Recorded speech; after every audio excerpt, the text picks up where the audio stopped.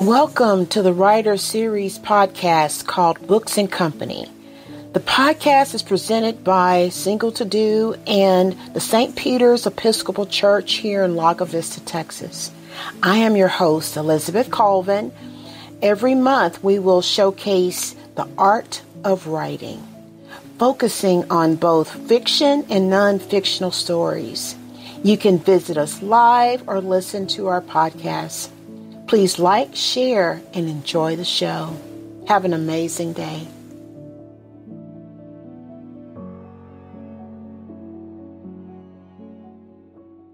I'm Charlie Summers. I'm the priest here at St. Peter's Episcopal Church. And thank you for coming. This is the first of a series. And so we're just experimenting with how we're going to do things. And so this will be our trial run. And I think that you're going to be entertained by these two guys. I got to know them a little bit. And remarkable writers and entertainers. So. Good evening, everyone. My name is Elizabeth Colvin. I'm with Single to Do, and I'm here at my church, St. Peter's Episcopal Church, and this is our writer series, At the Point. And why do we say at the point? We say at the point because look at this beautiful area. This particular church was built on the highest point here in Lago Vista, and we love it. And I just want to say thank you guys for being here and being a part of this beginning. This is the beginning of a writer series. We're going to be taking some surveys. We're going to be asking some questions of how to always make this better. Because reading is important. And we have two wonderful, world-renowned artists, writers, poets, songwriters. They're right here. We have Mr. Russ. He's locally here in Lago Vista. He's written over 100 books, hundreds of articles, and also has been a ghostwriter for many books as well. So, guys, we just want to give him a hand. Give Mr. Hall a hand.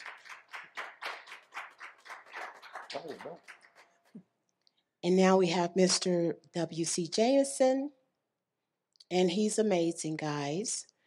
We have a person that has traveled all over Texas, all over the world, and in my opinion is an awesome writer about treasure in Texas. One of my favorite books that I had just an enjoyable time reading was The Last Train Robber, and it was amazing. So I just want to say, give him a hand, guys, Mr. W.C. Jameson. And I just want to take the time to thank our Bishops Committee for allowing us to be able to put on an event here. And we have one of our members of our Bishops Committee, Connie Mendez. And then our parish, we have Father Charlie and Robin Sumners, and they are awesome leaders. And I just want to say, guys, just want to sit back and relax and find out more about our wonderful authors. Thank you.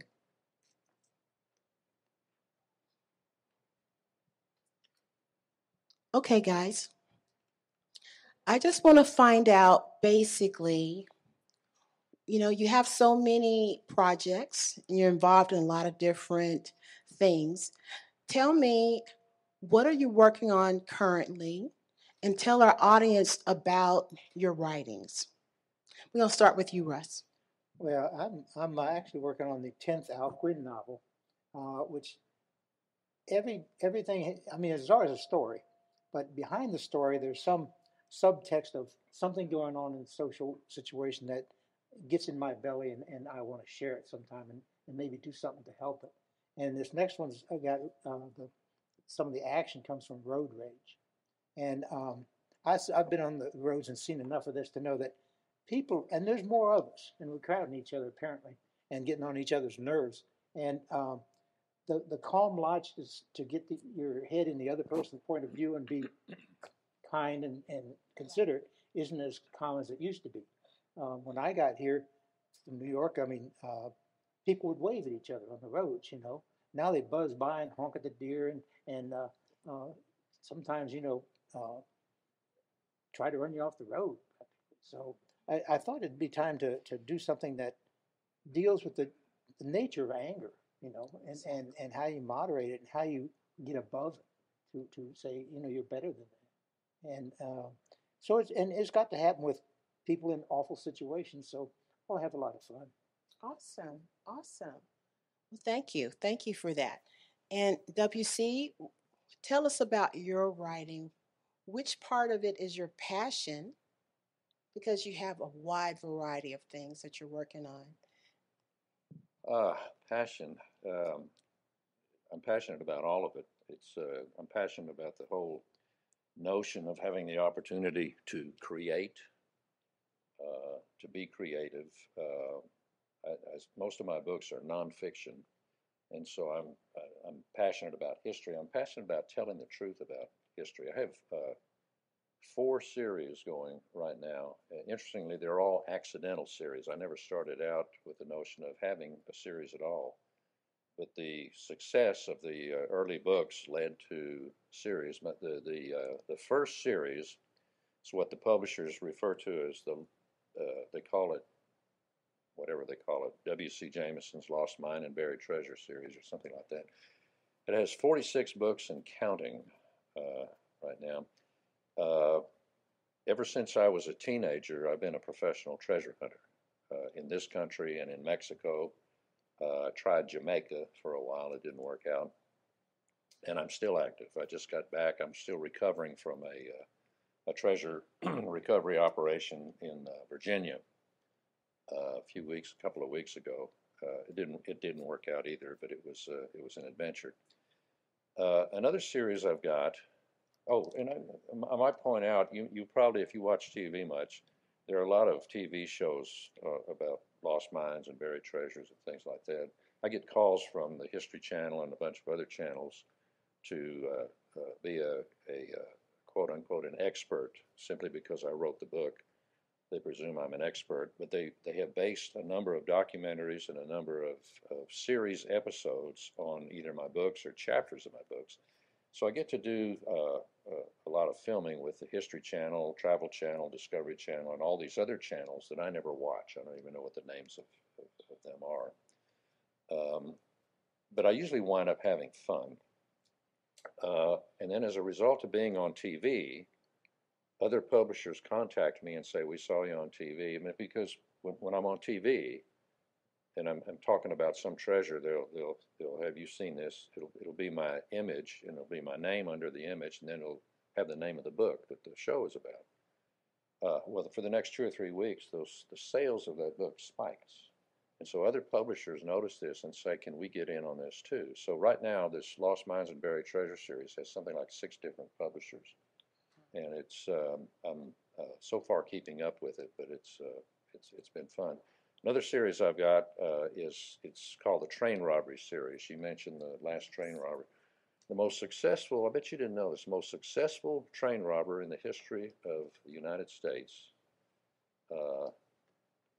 He robbed more money than Jesse James, Butch Cassidy, the Daltons, and the Doolins all put together. And nobody's ever heard of him. And he's from Texas. His name is Willis Newton. He's from Uvalde, Texas, and he's Willis Newton.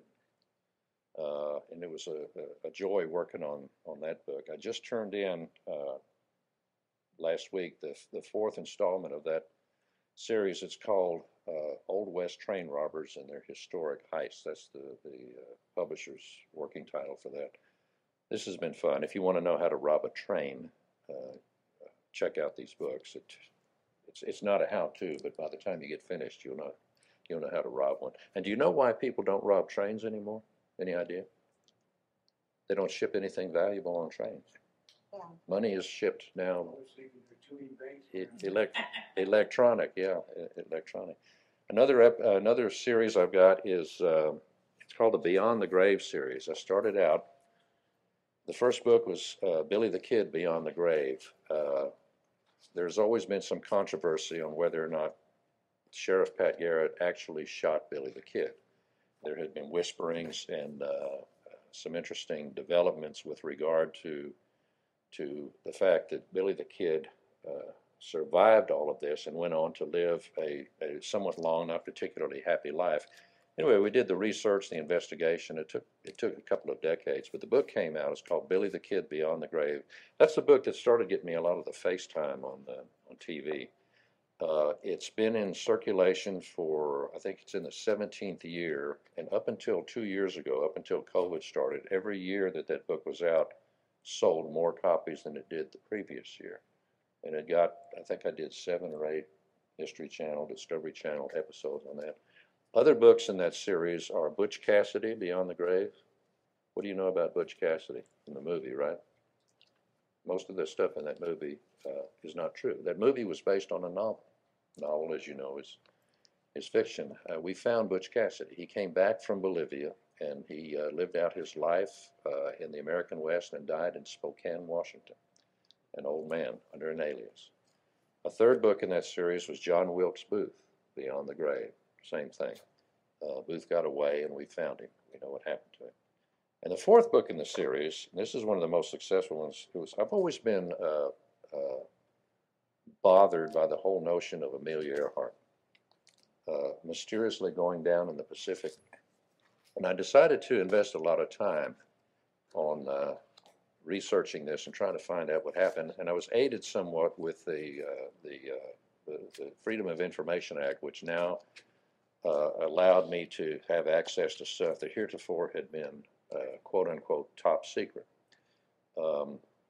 Amelia Earhart quite possibly was shot down in the Pacific, but she landed safely. She and her pilot, Captain Noonan, landed safely. And they were captured by the Japanese. She was a prisoner of the Japanese for 6 years.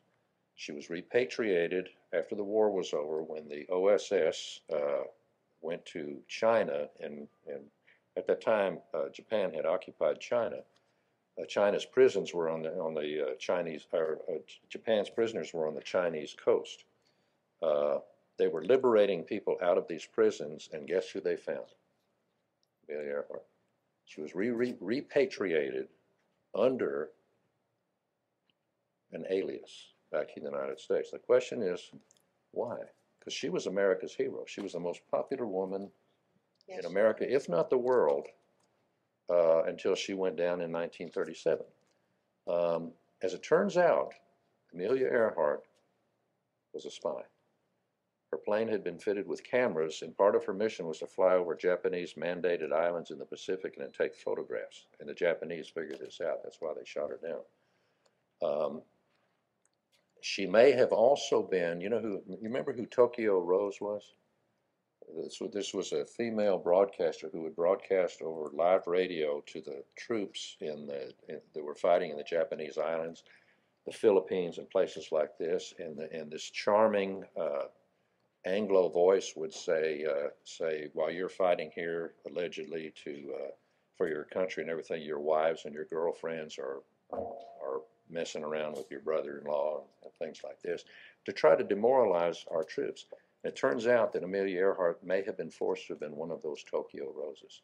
So when she was repatriated under another name because she had been a spy for the government. Now, understand, back then, spy was a dirty word, and it remained a dirty word until the James Bond movies came out, and then spy became a glamorous kind of a thing. She came back. They did not want to know, the government did not want the public to know what her role was, and she didn't want the public to know about her role as Tokyo Rose and having collaborated with the Japanese. We found her. She lived under an alias. The name was Irene Bolam. And she lived through, she passed away sometime in the 1960s in New Jersey. And there's a whole variety of mysteries surrounding this woman, but the whole story is told in detail here. I have another series. That is amazing. That is amazing. I have another series, and I can't even remember what that other series was. What's my other series? Anyway, I have a novel that I wrote. But this is my latest book, by the way. Oh, the other series is called the Cold Case series, where we look into these mysteries, unsolved mysteries throughout most of the American West. And I had enough for the state of Texas, so I did a whole book on unsolved mysteries of Texas. It includes unsolved mysteries of revolving around some famous Texas outlaws, some famous Texas lost mines and buried treasures, some ghost stories, and some hauntings, and some other things. This was a fun book to read. And I might also say, I don't want to take up too much time, what I decided to do because Russ promised this would be so much fun. I'm also a songwriter. I've recorded over the years something like 10 CDs. I still perform. I've been on tour in Europe a couple of years ago. I was on tour earlier this year, going on tour later this year. But anyway, I brought CDs, and I thought for everybody that buys a book, I'm just going to give you a CD. You can pick whatever CD, or two or three if you want, as a gift. Thank you. Thank you, Russ. I mean, thank you, WC, too. You both gave us a really good overview as far as your projects. Some of the questions I have, because your books have a lot of imagery and a lot of detail where you talk about Texas in very succinct detail. Like, for instance, Russ, I really loved your book, Love and Pirates. Love and Pirates was awesome. Good. I just want to show what this book is. It's Love and Pirates. And it tells a wonderful story that it reminded me of a modernized love story. And I love the way, I won't spoil how it ended, but it was an amazing read. And it was such an amazing read for me because I'm so used to this digital world. So it gave me an opportunity to just relax, read, and digest. And the characters were just amazing. What was your inspiration on Love and Pirates? Well, it was just an idea at first of someone young and coming to a time in their life where the world was an open road sort of a thing. But I'll tell you a secret about, we both have a passion for this, is the research that goes behind the stories. So this takes place in a yacht that's being shipped across America. Well, there was the idea. So then I had to figure out, well, are yachts really shipped across America? And they are. And then what kind of a yacht was it? What's the size and dimensions? So I got to where I could see and feel it, so I'd know where the hatches are and everything. And just like when I do the Westerns, I would love to have every detail of a general story, everything, and to go back and read it. And when I do treasures, I would go to WC's books because he had a lot of detail on that, and I could weave that in if I'm doing Jim Boy's Buried Treasure or something like that. But in this one, I mean, there was all this stuff I had to know. So they're going to go all these places, and they're going through Arkansas. What happens in Arkansas, And they mentioned the diamond and ruby mine, and there's places I've never been that are in the book, but I have to see them clearly in my head. Exactly, exactly. Like, I love the visualization that you gave for New Mexico, the land of the enchantment. Yeah. And it was phenomenal. I thought a lot of the colors and the time frames, the altercations was for the location. I thought it was amazing. Well, Stephen King said in his book on a memoir on writing, he said, good description begins in the mind of the writer, but it has to end in the mind of the reader. So when you take over, now it's happening in your head, and you're seeing the things, and you're feeling the things, and you're smelling the where you are right now. That's your experience. And so I start the ball rolling, but it has to end up with you feeling it. Exactly, exactly. And then WC, just to go back to the last train robber, I've heard of Willis Newton. I've heard of the Newton gang. I've seen movies being made about Willis Newton because he was from Uvalde. So that's not too far from here. Or his last days he ended up in Uvalde. But I really like the fact that you gave us detailed information. And it was almost like you were the one interviewing him.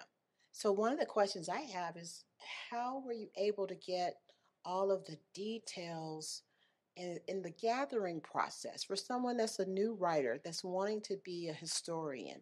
How do you get that type of information? Uh, I Basically, every time I do a book, it winds up being a love affair between me and the book. Willis Newton from Texas, born and raised in Texas, committed bank robberies and train robberies all over the country, but came back to Texas. He's one of tens of thousands of amazing Texas characters. It's easy to write about Texas characters. It is for me anyway. I'm from West Texas.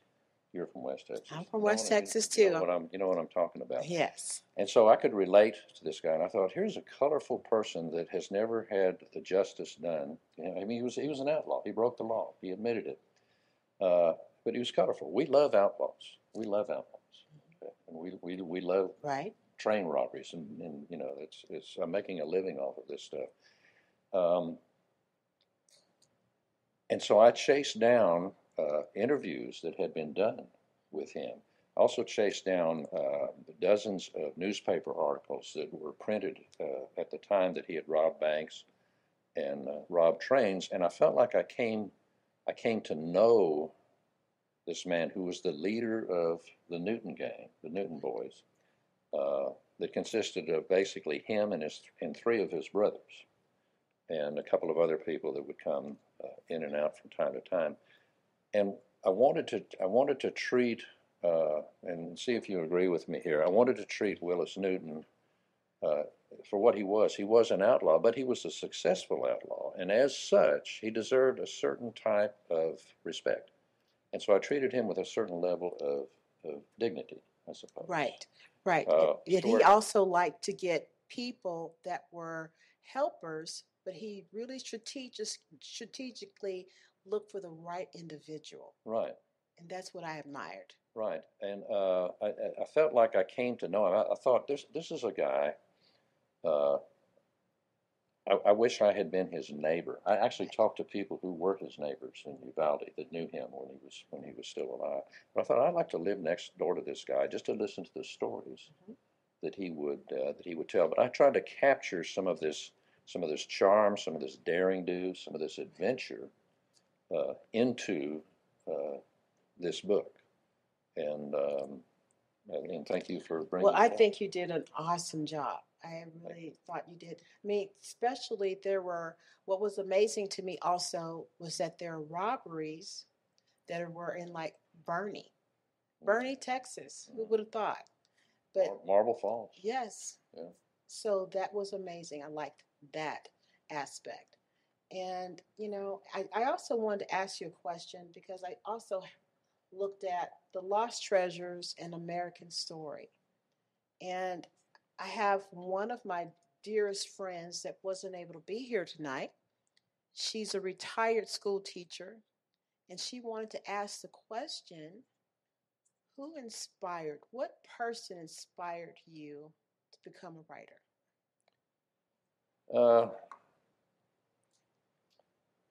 This is actually an easy question. I was inspired by two writers, one a fiction writer and one a nonfiction writer, a folklorist. My first library, this may give you some idea of my age, my first library was a bookmobile that came to the school that I went to. I was in the 5th grade. I was 10 years old. And I remember first stepping into the bookmobile and being bombarded with the sight of all of these books and the smell. Oh, wow. The smell of the books. And as I touched these books, I looked at these titles. I had no idea. I was 10 years old. I had no clue. But there was a level of something akin to a primitive kind of reverence. And I remember touching the spines of these books, thinking, what is in here? And I come to realize later that these were adventures in these books. Most of my adventures, by the way, have started in the library. I checked out 2 books that day. The fiction writer was Edgar Rice Burroughs, and the book was Tarzan of the Apes. Okay. Great story. A great story. I was just enthralled. An adventure. The second book I checked out was Coronado's Children by the great Texas writer J. Frank Dobie. J. Frank Dobie probably is as responsible the late and great J. Frank Dobie is as responsible as anybody for me having an interest in capturing these stories of lost mines and buried treasures, placing them in book form. According to my publishers, I'm the best-selling treasure author in America today, whatever that means. But I owe a lot of that to J. Frank Dobie, who paved the way. Oh, that's awesome. That was my inspiration. And to this day, I still read his books with the idea of learning something, just simply because of the clear and succinct way that he wrote and communicated these notions and these ideas. Amazing. Thank you for that. And just going back to you, Russ, we've talked a lot, and you told me that your beginnings was poetry. And we have your poetry book. Tell me about this. Well, I think, and WC writes books of poetry too, and he's given some lessons on it with groups, and it was something to me that a thing in your mind can be a lot of things, and it can turn into a novel, it can turn into a nonfiction book, or it can turn into poetry.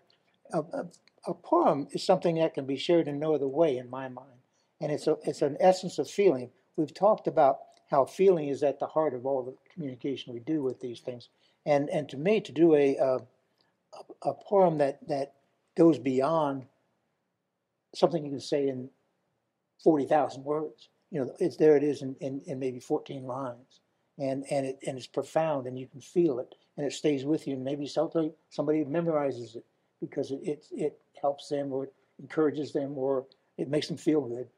Awesome. Do you have a favorite poem that's in this book? Well, as I mentioned the other day when we were having dinner, that when I was a little boy, my grandfather raised bees, and I wrote a poem about the little boy who watched the bees, and a little boy that watched the well, bees. and when my grandfather died, they all formed a big cloud, flew away. Oh, awesome. And awesome. that's been a long time ago, and I can't talk about it yet. Okay, that's good. We definitely appreciate it. I'm looking forward to reading some of your poetry. I don't know if I could find a quickie in there, but we should make WC do one of his too. Okay. Well, you can flip through it, and when you're ready to go through it, we'll definitely go through it.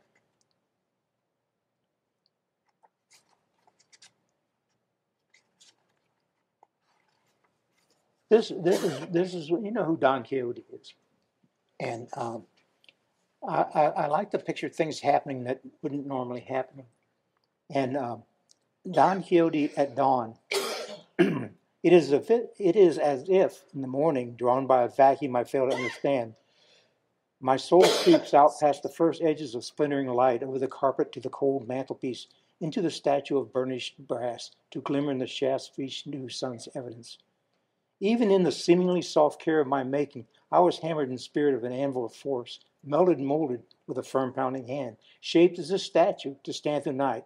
Don Quixote with spear and a vice shut tight. Excuse me. And now in my vigil of quiet brass faith, I stand, never nodding to glimmering fate, but oh, how this cold, very cold mantle sucks at the warmth I once had in flesh. Its stony heart draws upon my heat, never restoring, never renewing. What we want to do now is listen to one of your songs, Just one? and then we're going to take a break, and then we're going to let the audience ask questions. Okay. Are you going to give him Roy Rogers? I was ordered to bring this guitar and ordered to do this song.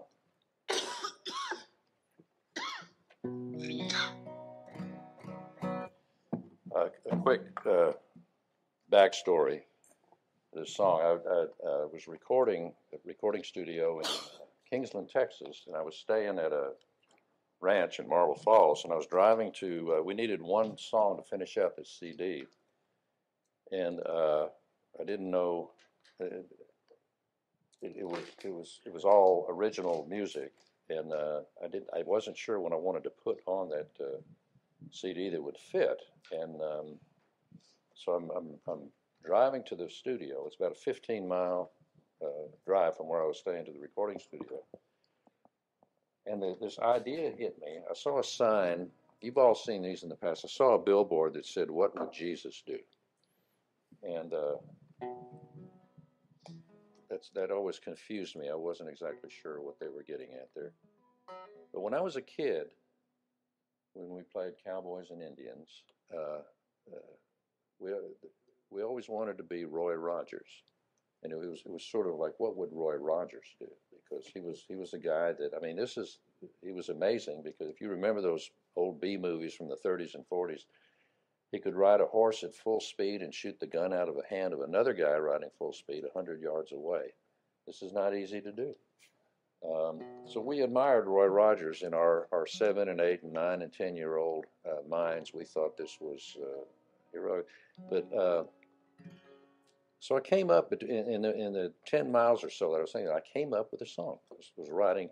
I put a yellow legal pad up on my steering wheel and was writing this song, probably much to the disgust of the people behind me, because I was weaving all over the road. And I got to the studio, and we laid down, my producer and I laid down a track, and in the door walked Johnny Gimble. Does anybody know who Johnny Gimble is? Great Texas fiddle player, won 5 Grammy Awards. He was Bob Wills' favorite fiddle player. He was Willie Nelson's favorite fiddle player. He died about 3 or 4 years ago. Anyway, Larry Nye, you know Larry. Yeah. Was talking to Johnny. He said, "Johnny, let me play this for you and see what you think." So he played this song, this scratch track that we had, and Johnny said, "I like this. Can I get in on this?" And so he went out to his car and brought in his fiddles, tuned them up, and he started playing a little bit on the fiddle, and he was always smiling. He was having fun, and I thought, this is great. I'm sitting here with like one of the most famous fiddle players of all time, and he likes my song. And so Larry, the producer, says, "Johnny, would you get in the studio part there, and let's just record a fiddle track on this?" And then Larry looks at me and he says, "Do you mind if Johnny Gimble plays on your CD?" No brainer. Anyway, the song came out. It was interesting. It was what we call on a CD. It's what we call a throwaway song. Most CDs that you buy, most records, 2 or 3, radio play songs, but a lot of them are fillers. I don't like to do that, but this was a hastily done thing, and I thought, well, we just had to fill up this space. Well, the CD came out, and guess which song they picked to play on the radio? They picked this song. It was called "Life Was a Whole Lot Better When Roy Rogers Was Around." And we went on tour, played this on tour from the hill country out to roughly the Big Bend area, Alpine, and back. We did a final show at Lukenbach, Texas. And everywhere we went, people were singing along, singing this song with us. And I said, "How do you know the words to this song?" I mean, I barely knew the song. They said, "That's the one they're playing on the radio all the time." Then I got a phone call. I was on the road on tour somewhere, and I got a phone call from the Western Channel. I don't know if that's still it's called the Stars Western Channel. They have, every year, they have a Roy Rogers month. And they said, "We want to play your Roy Rogers song all through the month of November, 3 times an hour, 24 hours a day during Roy Rogers month," because they just showed all these old Roy Rogers movies. Plus, we're going to play it 3 times an hour, 24 hours a day for the full month of October leading up to this. Can we do that? I said, "Of course, because you get paid for this."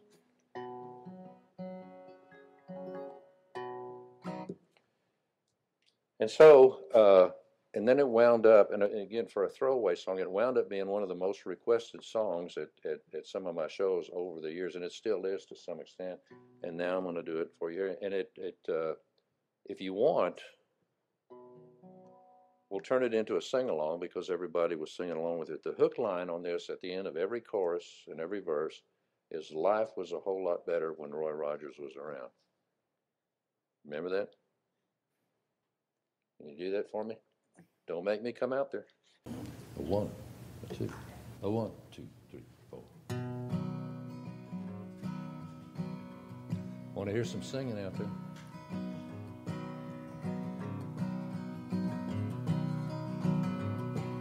I paid my dime, took my seat, watched him ride across the silver screen, chasing all the bad guys, saving the town. Here's your part. Life was a whole lot better when Roy Rogers was around.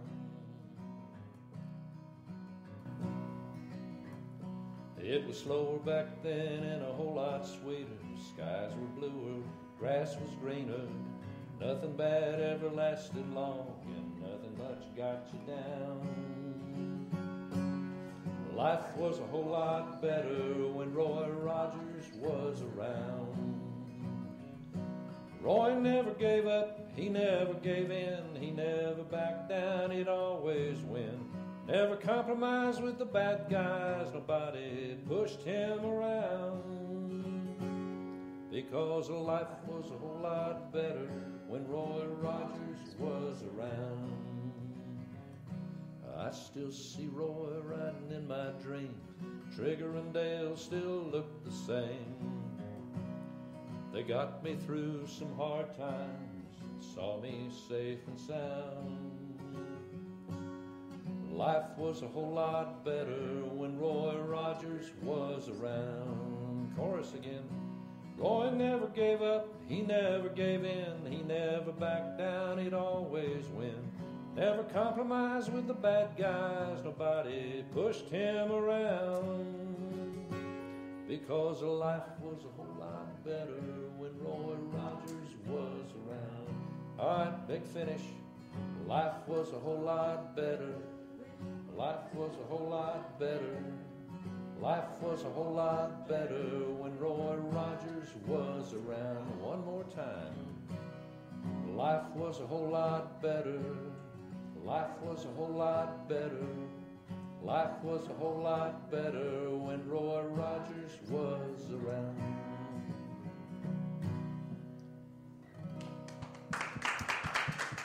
Thank you.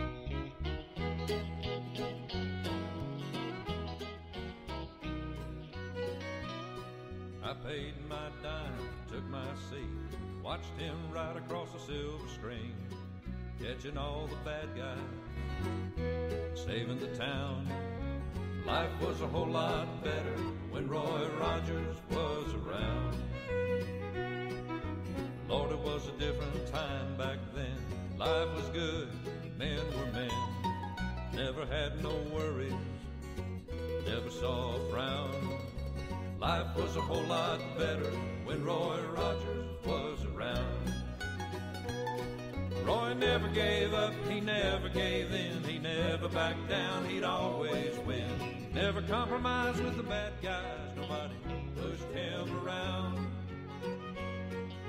Life was a whole lot better when Roy Rogers was around.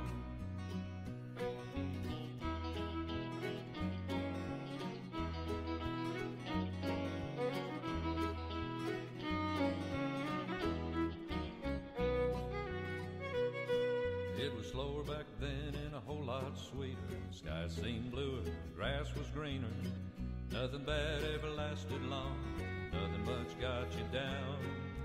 Life was a whole lot better when Roy Rogers was around. I still see Roy riding in my dreams. Trigger and Dale still look the same. They got me through some hard times, saw me safe and sound. Life was a whole lot better when Roy Rogers was around. Roy never gave up, he never gave in, he never backed down, he'd always win. Never compromised with the bad guys, nobody pushed him around. Life was a whole lot better when Roy Rogers was around. Life was a whole lot better. Life was a whole lot better. Life was a whole lot better when Roy Rogers was around. Life was a whole lot better. Life was a whole lot better. Life was a whole lot better when Roy Rogers was around. Right now, I want to find out What was the inspiration on Keep the Bullets Flying, a book that you two wrote together? So I want your take on that first, Russ. Well, we had a jolly time because most of my books are fiction, most of his are nonfiction. And he'd done a few fiction books, but we just thought for a lark we'd do it together. Now, WC was the guy who was the head of the judges for the Western Writers of America to analyze who got the Golden Spur Award and things like that. And so he dealt with fiction a lot, but with his background and treasure in mind, just on all the other Indian materials as well, we just decided to take off running. So he wrote a chapter that's set near where he grew up, down in the border, and we had a lean, lanky character, and he was his character slowly developed from chapter to chapter. He'd write a chapter, I'd write a chapter, he'd write a chapter, and we grew into what kind of guy this was. And he was the kind of guy you'd want to hang out with. You know, he was a good guy for the right side. He was standing up for people, didn't abide any bullying or being pushed around. There's an eloping couple trying to get away from their family. There's posses, and as we went through, I'd get surprised. I mean, I'd get a chapter back from him, and he'd punch the guy in a saloon, you know. And I thought, well, I can deal with that, you know, because it was a guy that had a good punch coming. So I learned a lot, and he flexed with that. And then we go back and forth over it. And in the end, I went through the smoothing editorial round a few times. And what was the setting on that book? Did it take place in a certain town? Tell us about that. It was I'm trying to think of the years, about 1870, about, in my mind, about 1873 or so. And you're post-Civil War, but you're still, the West is a little rough and tumble. And you had a lot of things going on. And the Kiowa and the Comanche were still prevalent for us, and they're in the book. And so we had all the, we had some saloon activities, we had chases, we had good times around there. But it was it was a different world than you wouldn't see it like we have now with all the growth, because there weren't fences. And so Right. the Indians would burn off the land every year so the buffalo would come down. Well, then when the buffalo were gone, which is about this turn of I call it a hinge of time. And those are exciting times to write about for us, because change is happening and you can feel history. Right. And so that's where WC came in. What do you remember about the book? And what was your take on it? My take is I went into this kind of blind and halfway terrified. Russ is the novelist. I've written 3 novels, including this one, and of my however many books I've written, my agent says it's over 100. Most of those are nonfiction, and I've always been attracted to writing novels. In fact, I'm trying to write one right now.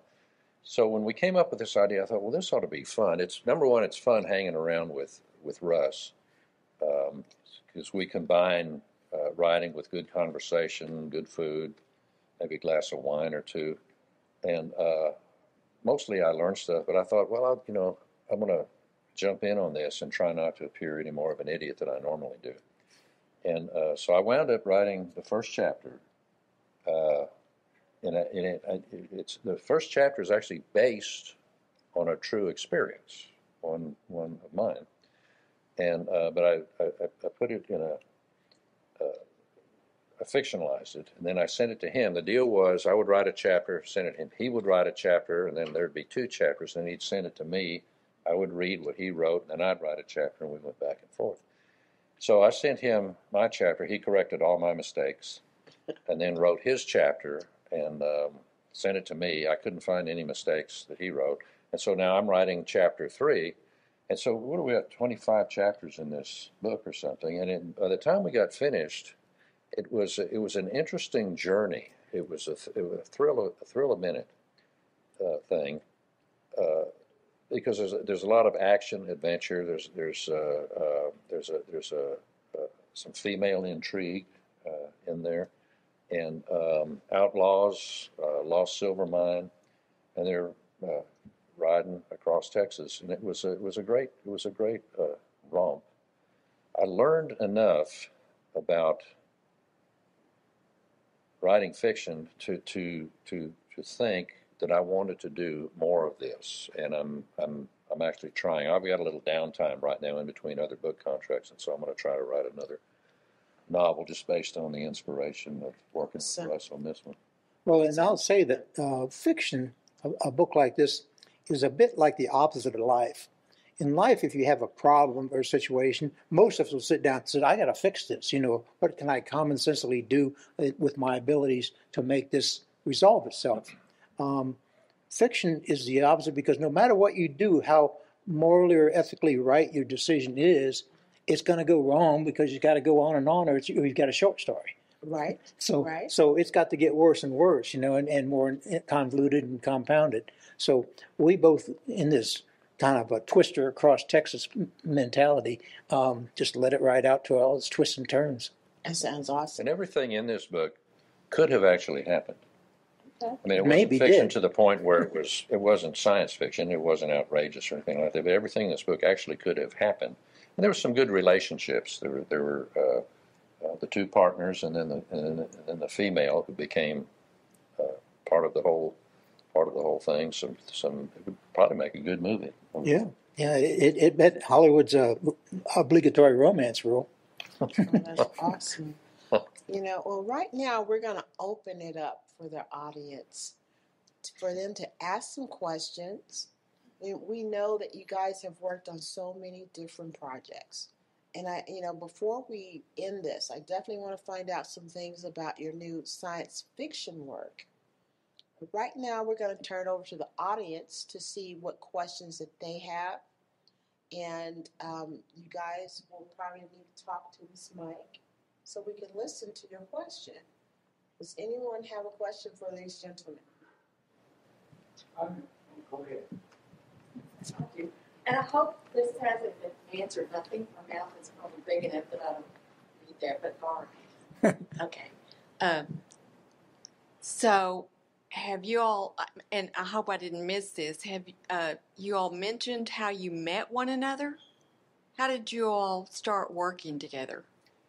Well, We met in a bar. I was gonna give the rosy glasses version, but we have a mutual friend, Mike Blakely, who used to live in Marble Falls with me, and we were at the same gym, and we wrote, and so I went to the Western Writers of America thing where he was head of the judges and things, and hung out, and WC was down doing music with Mike and doing different venues, because the River Grill near me, WC was there all the time, and he just was one of the gang, and we just enjoyed each other's company, and we traded lies and had a good time. Sounds like a great relationship. Thank you. Those were lies? I didn't mention anyone. In your collaboration of the book you both wrote together, Yeah. did you have to, I mean, I'm assuming that you each had your own style. How did you combine that style, the two different styles, to tell the story? Can I answer that? Sure. We do have two different styles, but we ironed it. We tried to make it seamless. Okay, this has been done. There are two of my favorite authors. In fact, I just got through reading one of their novels. Is Doug Preston and Lincoln Child, who write some New York Times bestsellers. These are two guys. One lives in Connecticut, and one lives in Santa Fe, and they do this. They write. One will write a chapter and email it to the other. Yeah, but they make it work. The reason this book worked is because of his editing, because he has considerably more experience than I have editing. But by the time we got finished, he went through there probably 2 or 3 times. Correct me if I'm misrepresenting. He went through it about 2 or 3 times, and he smoothed things out, transitions and things like that, to the point where it wasn't all that clear that it was two different people with two different styles writing this thing. So he cleaned it up. Yeah, he cleaned it up nicely. Thank you. Do we have any more questions? So I have a question. So I'm sure, or at least I expect, when you first started writing, we didn't have computers. It wasn't as seamless to transfer things around and back and forth. So were you a typewriter initially, or handwritten? And now, what's your preference in terms of, or do you do an outline, cast of characters, and then you make it all fit together? What's kind of your? I think we just made it up as we went along. Yeah, my rule, and there are people who outline, and I've always suspected they can get a little formulaic because it says I need peaks and valleys about now. I need to have something happen like this, and I don't do that. I try to paint myself into a corner I can't get out of, and then somehow get out of it. Sometimes I have to have a dream and say, "Oh, that's what's going to happen." And as things evolve, it's like I said, it's got to get harder and harder, and things you work out through that. You do the impossible sometimes, and that makes it more interesting because if I don't know how it's going to end, you won't. And that's kind of helps with a mystery in particular. So it's my policy not to necessarily outline, and I have to envision it comes alive in my head. I mean, the characters are talking to me, and I'll be driving along and say, I wouldn't have said it that way. So I'm pulling over and writing down like how they would have said it, and it's. I think that level of obsession helps that way. With history that he does, you just have to know it and then create it so it comes to life in your head, Whereas with the fiction, I want it to be a little more spontaneous to where, and that helped with us doing each back because we got surprised, And I'd send a chapter back and we're all from the point of view of the Kiowa and the Comanche, maybe. And we had all these things in there. So then he'd come up with that, and we'd be off, and we had the eloping couple. And a posse after them. So it was an adventure that way. And in all of my books, I mean, I want to be as surprised as the reader. Right. I know not a lot of novelists, but I don't know any that actually outline. A few that are sort of OCD. John Cook being one.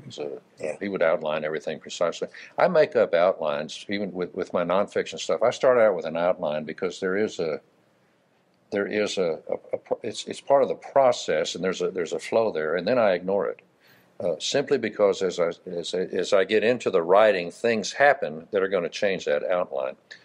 And a lot of people say, well, that it's a rule you need to have an outline. There are a lot of people that come up and remind me of all these rules in writing. There are rules related to grammar. There are rules related to punctuation, but I'm not sure there are any rules related to writing. You just write. And, part of this is, when we're getting a chapter, mostly it was just getting it down, get that chapter down, and then we'll clean it up later. But just get the ideas down, the flow, the momentum, the energy, and then we'll clean up all of that stuff later. We didn't have any chapters that dragged, though. I mean, it was each time we got our hands on it, we wanted to pep it up to the next level and the next level. So it kind of grew, and that's kind of the way it should work in a way, but and make things hard for the other person. Russ would send me a chapter, and it would be full of tension and intrigue and everything, and dang it, now I've got to go one better, and so. Right. But you men are good at that, though. You one-upping each other. That can be good. That can be good. Well, it brought out the strength in each of us, and So, do we have any other questions? Man, you guys are easy. I've got a question for WC there. What part of Texas, being an amateur treasure hunter for your whole life, what part of Texas would you go to explore, and for someone that's just looking to be outside in Texas, learn some Texas history, and maybe stumble across something? I would, Texas, of all of the 50 states, we still just have 50 states? I don't get out much, so. Texas probably has more lost mines and buried treasures, I would say, than any other state. It's almost like a country in itself. When we started doing these lost mines and buried treasure books, the publisher wanted region. The first book was Lost Mines and Buried Treasures of the American Southwest. Okay, and so we had all the Southwest. Then we did the Appalachians, the Ozarks, and I argued. I said, you know what? Texas is actually a region. It's actually a region. At one time, it was its own country, and so I argued that we do a book on Texas completely, and it's one of the best selling of that whole series. But I would say, and this isn't a pitch or anything, get the Buried Treasures of Texas book, and you'll read about lost mines and buried treasures all around the state. Pick one, and I've had people using my books because they know I do the research, they know I do the investigation. They'll use my book sometimes as a starting point, and then they'll go a few steps further. And we have had people actually find stuff based on what they got started on with my book. In one case, when I was writing about a buried Confederate treasure in North Carolina, I communicated with some guy that wanted me to share my information and stuff like that, and I shared what little I had. Then also made some suggestions and everything else. And anyway, he went, applied himself, and he found this was portions of the Confederate treasury that were buried in multiple different locations along the side of a railroad track. He found 6 of them, and these were cook pots filled with gold coins, part of the Confederate treasury. And he sent me what he called a gratitude check for helping him out. I was happy to cash. So it happens. This has happened to me on at least, I think I've got this right, on at least 6 different occasions that people using my books have found stuff. And then other stuff that I've written about that I have found, other people have gone into the places that I've written about, and they have gleaned even more stuff where I've been. That's a book you would sell. It was, still is. Awesome. That's absolutely amazing. I think in the book of the Love and Pirates, it has a lot of treasure, hunting, adventures, mystery. How do you come up with the idea of the process of building your characters? Do you write the story first, or do you have in mind the characters first? Well, I always start almost every book with a moment of tension. And a moment of tension reveals a lot about character.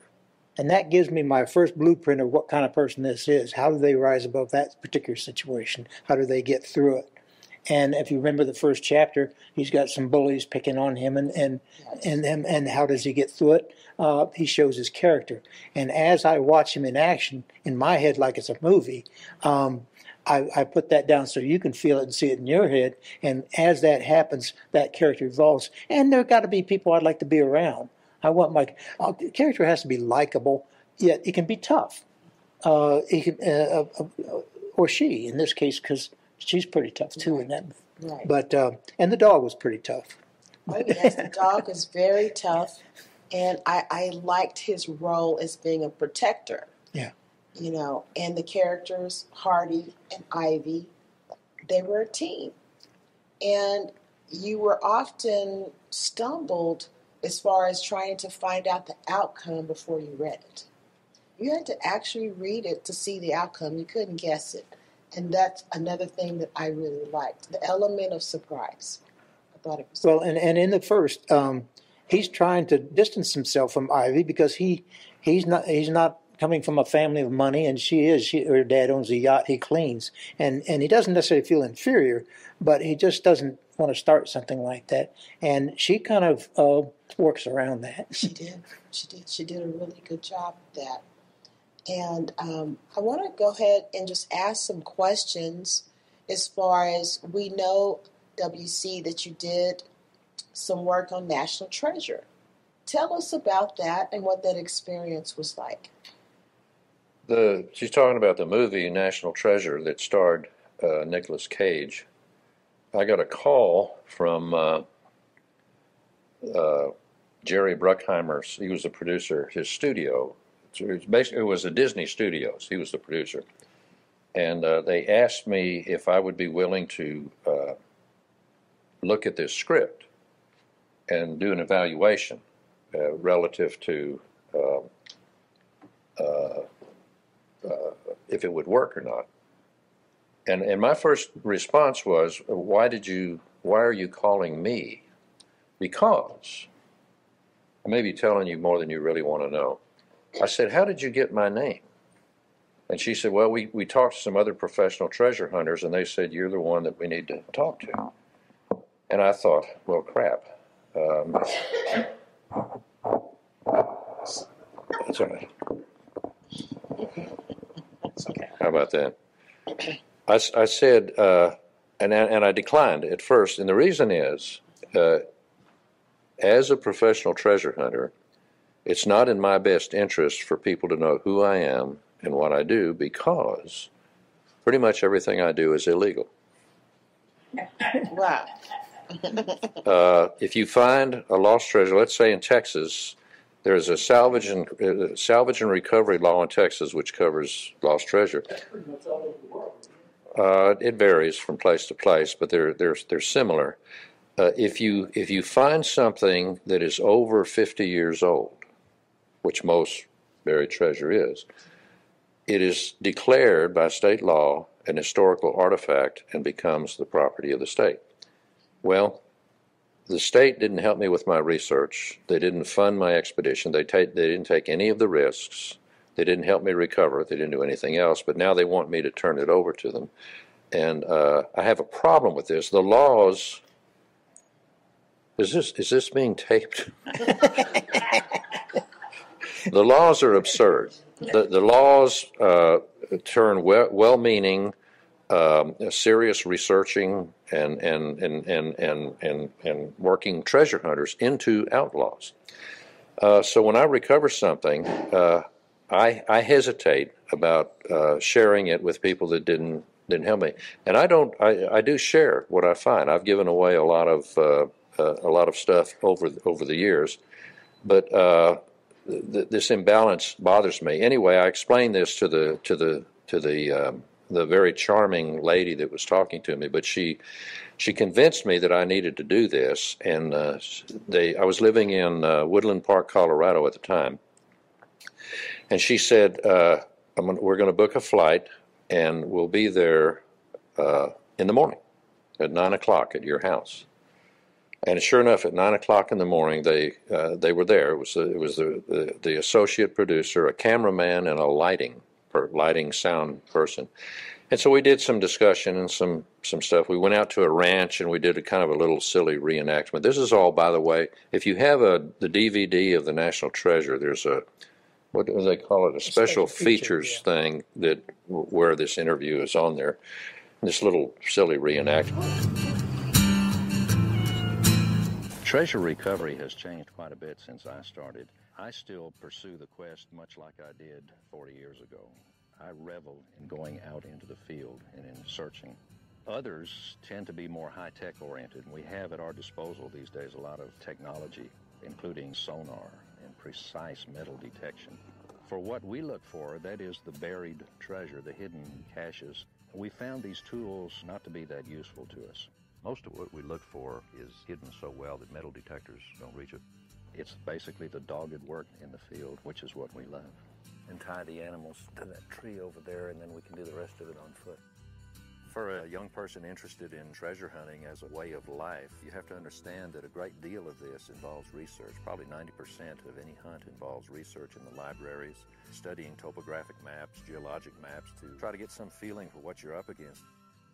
We have come to appreciate the history to the point where we chase down the history with the same energy that we chase down the treasure. And then we met in Nevada, in the desert, where they did some more interviewing. Anyway, I agreed to do it against my will, but it turned out to be kind of fun. I really liked these people, and so the movie came out. The movie came out when I evaluated the script, I said the script is ridiculous, but it's really, really fun because the timeline was constricted to like, what, 12 or 18 hours or something like that. And this whole thing would have taken years to materialize. I said, this is nuts, but boy, is it ever fun. And plus, I like Nicolas Cage. So I didn't have anything major against it. So the movie came out, it was #1, and they wanted to put all this interview stuff on the special features thing. Then the interesting thing was, to me, after the movie came out, publishers contacted me and they said, can you do a book for us on these famous, these treasures related to American history, like on National Treasure? And I said, that wasn't real. And they said they didn't care. And I said, well, I don't, I do the legend, the stories and other things, and I treat them as with respect as history, and try to. And so anyway, I wound up doing a book. You've got it over there. It's called Lost Treasures in American History, and it wound up being a regional bestseller, whatever that means. And when the book came out, this is, by the way, 2 of the stories out of this book, the treasures were found as a result of people reading the book and going over. One of them is in South Texas. The treasure hasn't been recovered. They found where it is, but it's a logistical nightmare. And the other one was in Vermont somewhere, I think. And because of all of the publicity relative to the movie, and then people finding these treasures and things like that, I had more publishers contact me, and then TV people wanting me to be part and parcel of series and documentaries and things related to lost mines and buried treasure. And so when I get on TV talking about something like this, and my name is on there, and after the TV appearance, the book sales spike and everything, publishers notice this. So even more publishers come and say, we want to get in on this. Will you do a book for us? And so I don't even like doing TV. I got to tell you, I don't like doing those shows. I don't watch those shows. When I do get to see one that I'm on, I'm usually appalled at what I see. I just don't like them because they're somewhat superficial. But I do cash their checks, and I do appreciate the fact that those propel the book sales, which then propels more TV, which propels it's just a vicious circle that I'm happy to be part of, quite frankly. Well, you do a good job at it, and we just want to say thank you. Did you guys have any other questions that you'd like to ask? I have one silly question. Do you know anything about the lost Jackson? Yes, sir. And where is that located? Arizona, Superstition Mountains, Arizona. Yeah, just briefly, so much has been written about that. It's hard to separate the reality from men do this. Every time a story is told, and these stories have been told for the last couple of hundred years, every time the story is told, it's told maybe a little bit better than it was the last time. And so by the time it gets to present day, it's hard to tell what really happened. It's not so much that mine is lost. The mine was probably played out.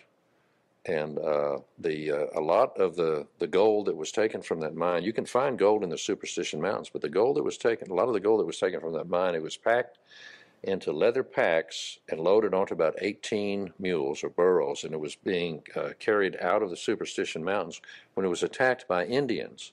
The Indians didn't care anything about the gold.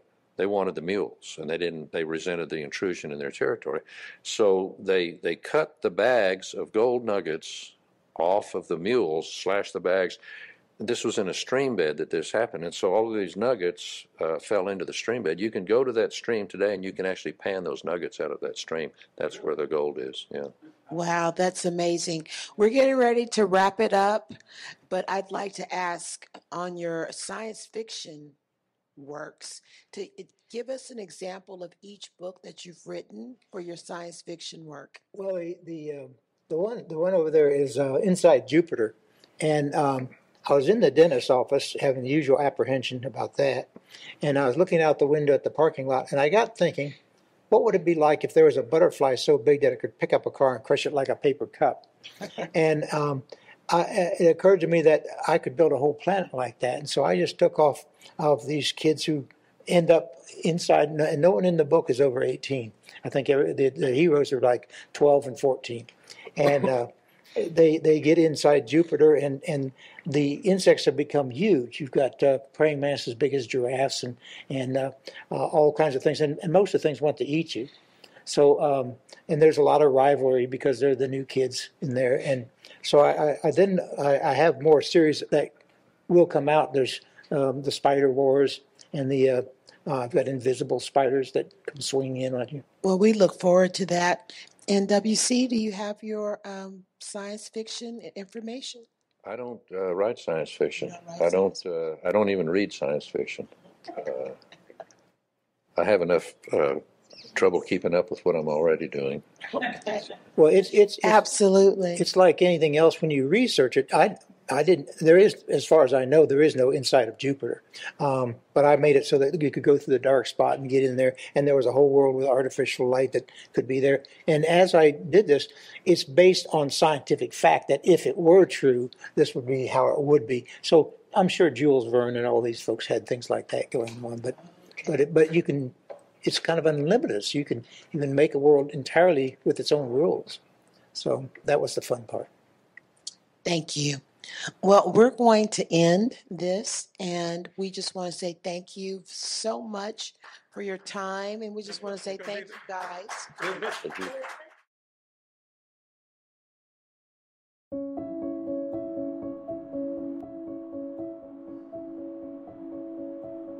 This is Elizabeth Colvin with Single to Do. Thank you for listening to our podcast, and we just want to say thank you to our Single to Do team, the City of Lago Vista, our Bishops Committee, Sumner's Productions, all writers around the world. We wish you peace, love, and tranquility. Remember to like and share. Have a great day.